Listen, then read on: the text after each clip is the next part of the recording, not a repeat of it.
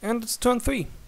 Not a minute has passed since I uploaded the last turn, and we're already on the next one. We've built the research lab that we still had queued from turn 1, and the freighter, the asteroid colonizer that we built, is still under construction. Should be almost done as well, and then 2, maybe 3 of these scouts are going to finish. And otherwise we don't really have to do much for this turn, but adjust this and decide what else we want to research. Time 1 turn. Well, what do we want to research? What do we have available? Do we want better weapons? No, I don't think so. I'm not exactly sure how big of an improvement better weapons would be, but we already started with these torpedoes too, and I think just getting better ships out of the door is going to be more important, because our ships are still so incapable. We can hardly make ships defense ships that move, or ships that can move continuously, reasonably expensive, and move at 2 speed. We don't have sensors to actually see anything. I want more capable ships, which is why I think I am going to invest into power 3.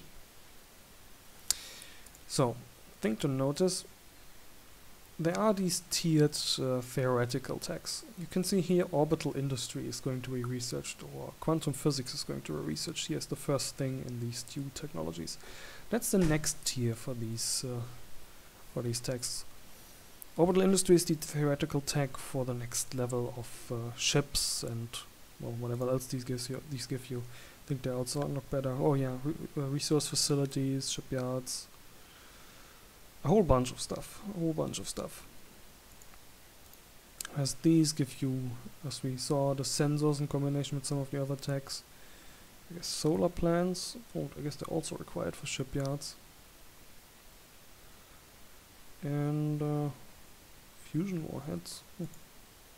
I guess they're also required for some of the weapon technologies.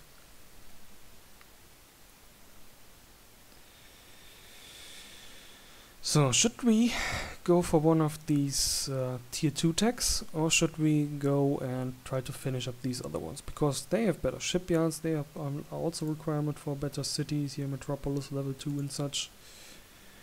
Better research labs. Should we get these? Because they are cheap, and I'm pretty sure orbital industry or quantum physics are going to be expensive. I think they're going to be costing something like 1,000, maybe 2,000 research points, which would take us 10 turns about at this rate. How about we just finish planetary industry and spend the rest into, I don't know, better research labs in the form of planetary governance. Alright, we already have the rest in power. Oh, I guess power is going to be 900 cost, so that's going to take us a few turns, but afterwards we can decide if we want to have orbital industry or better research facilities or better extraction facilities or better shipyards, all of which would be greatly beneficial to getting the game going, getting a snowballing.